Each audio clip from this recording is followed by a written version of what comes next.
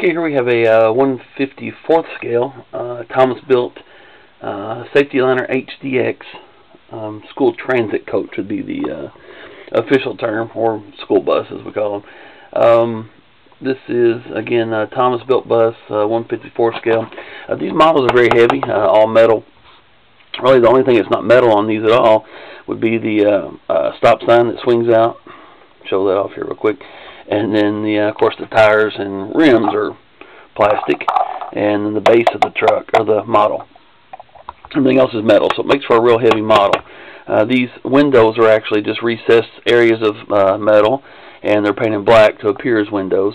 Still looks pretty realistic, just not plastic like some people think the windows are on these, like the maybe the FS65 that I build. This one, the customer asked for 16 on the sides here, number on the rear by the tail light, or under the tail light actually, and then also on this side as well, 16. The doors do not open on this bus. Like I said, again, it's all cast metal, so not any moving parts. The wheels have been painted black. These come gray on this one, I believe. I think it's how they come. They're supposed to be like a chrome, but anyway, they're just a painted gray. So the customer asked for these to be painted black. On this one, we have steady headlights. Get it back in the picture here. Steady headlights, steady front parking lights, true and steady tail lights on one switch.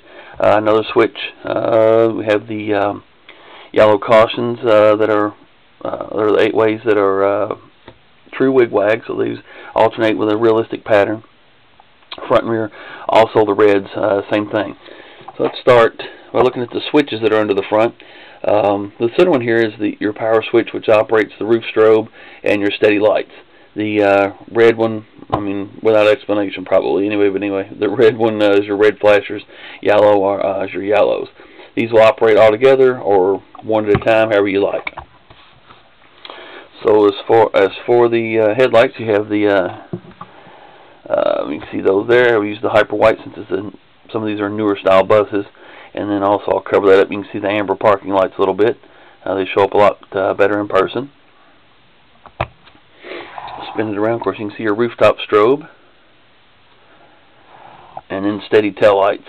Again, with these, since these have the rectangular tail lights, I don't just drill a hole and pop an LED through there.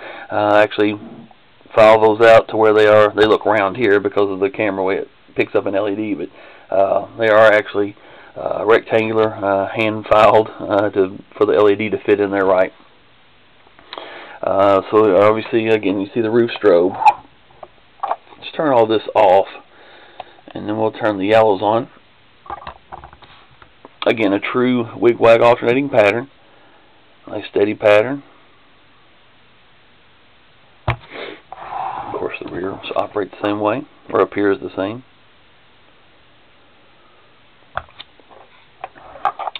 Turn those off. Turn the red on, which I had to repaint. Won't go into that. It's still kind of wet, I think. Front reds. Make sure I don't have it on my finger, so I don't get it on the white roof again. And then there's your rears. And as I mentioned, you can obviously run the steady headlights and tail lights along with your flashers. And if you so desire, you can run the yellows, reds, and all of them at the same time.